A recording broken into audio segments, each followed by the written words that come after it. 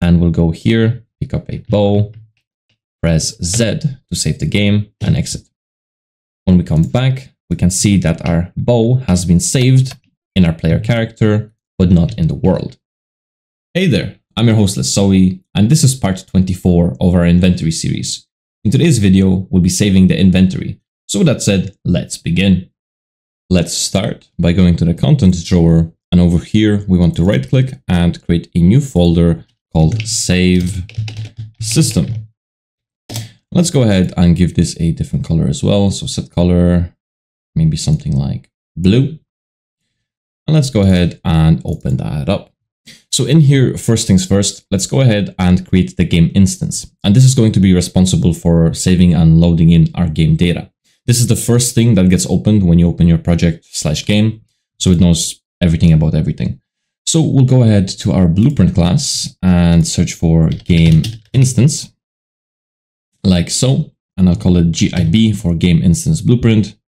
And we'll do a dash and call it my game. So game instance blueprint, my game. So Control S, so save that. And first thing, go to your settings, project settings, because usually I tend to forget this in maps and modes. In the game instance class, switch this. Otherwise, all your code could be correct, but if you don't have this in, it simply won't work. So we'll go ahead and put that there. And let's save. Next, we'll go ahead and right click again, go to blueprint class and search for a save game.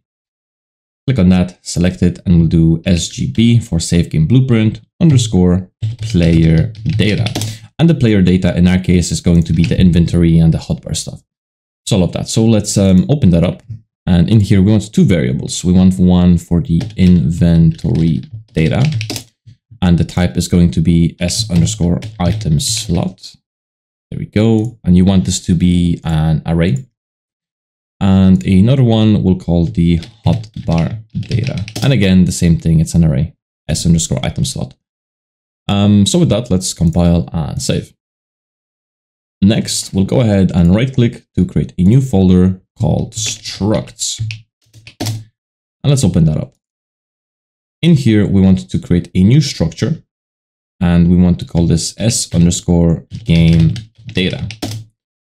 Let's go ahead and open this. In here, we will create a new variable called the player data, and the type is going to be SGB underscore player data. And let's save that. Next, let's go ahead and right click and we'll go to blueprints and create a blueprint interface for our save system. So let's call it BPI for blueprint interface underscore save system. Let's go ahead and open that up. The first function I want to make is called a get game data. And this is going to have an output pin and it's going to return to us the game data. And this is going to be that S underscore game data structure, like so.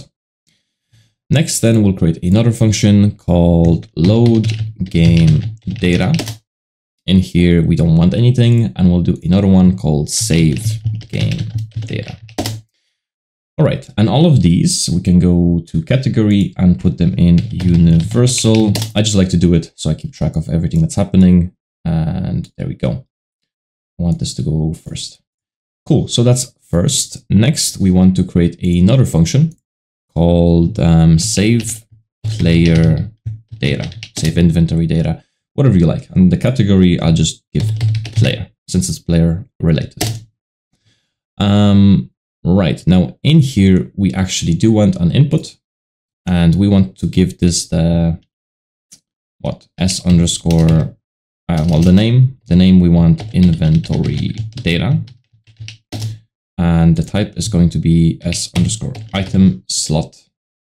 Let's make it an array. And we want another one. And this is our hotbar data. So two of these, and let's compile and save. So with that finished, let's go to our game instance blueprint. Now over here, we want to go to the class settings and add the interface we created for our save system, not the interaction system. Compile and save that. Now, when we go and create a initialize function called init, so init event, init, and what we'll do then is I want to double click on the load game data and double click on the save game data. And in here, when we're loading this, I want to actually call whatever logic we create in here on the event initialize. So to do that, we'll do load game data, and you have two options. So hover over it, and the target is GIB, my game. So the target is this blueprint. So that's what you want. And let's connect it here. Now for the logic, we'll do does save game exist? And this is up to you. I usually do slot 1, all small.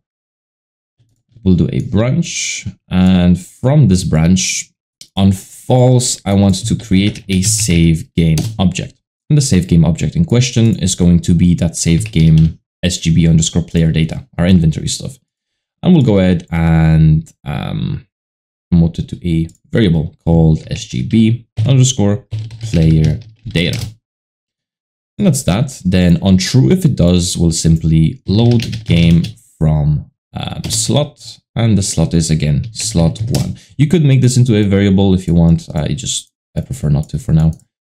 We'll do cast to our SGB then, and again we'll just copy paste this, so we're setting that value there. And that's our load game data. So let's compile and save. Next then, let's go ahead and set up the get game data function. So in here, we are only returning the data. And from here, we can do a make, and we have this option. Let's grab our SGB player data and plug it in. And that's all. Compile and save. Back inside the event graph on event save game data, what we want to do in here is we'll grab our save game data and do save game to slot. So whenever we want to save the game, we can simply just call this function. Very handy. And the name will do slot 1. Next, we want to go ahead and double click on the save player data. And this is going to create another event for saving the inventory. So in here, let's grab our save data, and we want to set the inventory data, and we want to, again, save the hot. Oh, do I not have that? Save the, or not save, set hotbar data. My bad. So in here, inventory is inventory, and then hotbar is going to be hotbar. And there we go. Let me just align this, so I'm happy there. And once we've done that, we want to save our game. So to do that, again, we'll do save game, and you get two options. You want the one which says GIB, my game, or whatever your game instance is called, and connect it. And we'll do compile and save. So I notice you might get this type of an issue, and this usually won't resolve itself. So what I found is if we go to our blueprint interface, we can go to save player data. I'll make these single, compile and save that. And then in here, let's refresh. It's gonna save. It'll have an issue. If we go back and change it to an array, should work. I'm not really sure why this happens in the first place, but there we go. We're golden. So with all of that chaos out of the way, next we'll go to our inventory system and our inventory component. In here, we want to create a new function called get inventory data. And for that, just because we have a lot of functions in here already, it would be a good idea to give this a category. So I'll just call it save system, like that. So in here, we are only returning a value, and we are returning the item slots. So we'll get it and plug it into the return node, and that's all we gotta do. Let's also make this a pure function. Compile and save. For our next function, we'll go ahead and call it load inventory data. In here, we want to set the item slots like so to whatever we put the input in there. We'll grab the item slots and we'll do resize. We want to resize this again to whatever our inventory size is. Just like so. And let's compile and save. Next, we'll go to our event graph, and on event begin play, before we do any of this resizing stuff, we can break that. This will come later. This will come if nothing's really happening. So let's do a branch. And the first thing we'll do is, does save game exist? And we want to see, does a slot 1 exist? And if it does not, well, then we'll just carry on with our default stuff, which will just say resize. If it's true, then we'll do get game instance. And in here, we will do get game data. And we have access to whatever we want. We'll break it open. And in our case, it's going to be the player data. We'll do is valid. And if it's valid, we then shall get the inventory data and do load inventory data. And there we go. So let's compile and save. Next, we want to go ahead and open up our Hotbar inventory or Hotbar component. And we want to do pretty much something very similar. So go to functions. We'll create a new function called get Hotbar data. Again, I'll just put it into save system. And in here, we'll do a return node to return the item slots. Now, if you don't see this, go into your gear icon and do show inherited variables. So I already have this on. That's why it's showing for me. And just get your item slots and plug it in there. Compile and save. For our next function, we'll go ahead and call this our load hotbar data. In here, again, we'll just set the item slots to whatever the input pin is. We want to resize like we normally do. So do a get and do resize. And this value, again, will be the inventory size. And at the very end, we just want to update our inventory. And this is so that our hotbar gets updated in real time at the start. Compile and save. Next, on the event graph, we want to go ahead and create an event called begin play.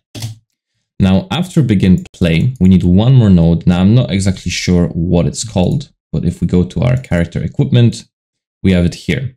This essentially just lets our child have its own code there. So in here, we'll paste it in, it should connect.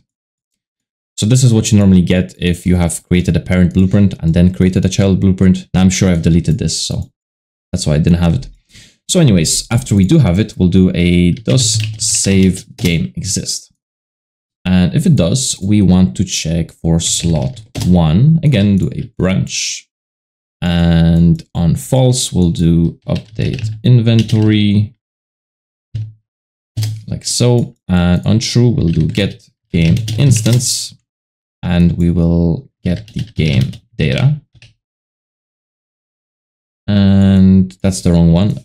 Get game data message. And from here, we'll do a break. Oh, this should be context sensitive. We'll do a break and we'll do is valid. And if it's valid, we will, let's break this open or get the hotbar data and we'll do load hotbar data. And let's compile and save. Next, inside the save system, we'll go ahead and create a new blueprint class of type blueprint function library. And let's call it bpfl underscore save system. Let's open that up. In here, I want to create a function called save player data. And what we are saving is we'll do get player character. And we want to cast to our third person character ourselves. And now we have access to all of the good stuff. So let's do get inventory. We can do get hotbar component. we can do get game instance, and we'll do get game data. If I can spell correctly, get game data with the message. Connect it. Oh, no, my bad. Save player data with the message. And from here, we can do get inventory data. We made a function and do get hotbar data. And we can also double click on that. Just click here and make it pure. Saves us to have to do an execution pin there. That's all good. And there we go. So we can safely then compile and save. And one thing left to do is let's go to our controller. So we'll go to player, hero controller, and whenever I press a key of my choice, so we'll do this very quickly. In my case, I'll just do keyboard Z. Whenever I press Z, we'll save the player data. And you can see it's coming from the blueprint function library, and that's what we want. Save player data. Compile and save. Before we test this, let's go to our content drawer and right click on any of your blueprints. So go anywhere, right click and do show in Explorer. Now we want to see if our game is saving in the first place. So let's go to our inventory system, go to saved, go to your save games. We don't have anything, so that means our game hasn't been saved. So let's hit play and we'll go here, pick up a bow, press Z to save the game and exit. When we come back, we can see that our bow has been saved in our player character, but not in the world. So if we go to our content drawer, I'll open up our, again, show in Explorer, go to inventory system, saved, save games. There we go. Slot 1, which we made. We can easily go ahead and select it and delete it. So when we compile and play the game again, we don't have anything in our inventory. So when I go to pick up a bow or a clothing item, and if we move this around in our inventory, it should get saved in this exact position. So let's save the game, leave and come back. And there we go. Our stuff is saved. Now this should not be here. So we'll see what that's about in the next episode. So this is it for the video. In the next episode, we'll be taking care of saving and loading the actors from the actual level. So with that said, I hope you enjoyed, and if you did, leave a like, and as always, happy developing!